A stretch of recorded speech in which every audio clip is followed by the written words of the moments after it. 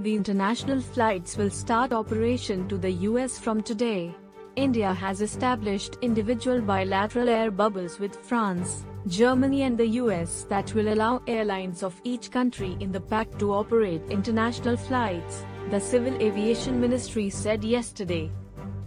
Till international civil aviation can reclaim its pre-COVID numbers, I think the answer lies in bilateral air bubbles, which will carry a possible number of people but under defined conditions, as countries are still imposing entry restrictions including India, the minister said at a news conference. American carrier United Airlines will be flying 18 flights between India and the US from July 17 to July 31, and Air France will be operating 28 flights between Delhi, Mumbai, Bengaluru and Paris from July 18 to August 1, he said.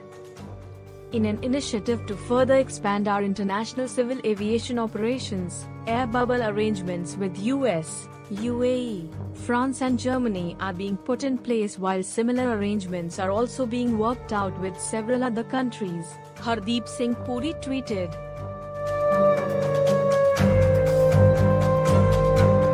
An air bubble is a bilateral arrangement with a set of regulations and restrictions in which the carriers of the two countries can operate international flights.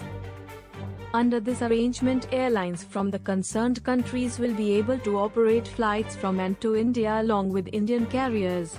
I have no doubt these will be beneficial for our citizens who are stressed and distressed abroad, or those who want to fly out, Civil Aviation Minister Hardeep Singh Puri said in tweet. From India, Air India will be operating flights to France, Germany and the US under these bubbles. News Desk.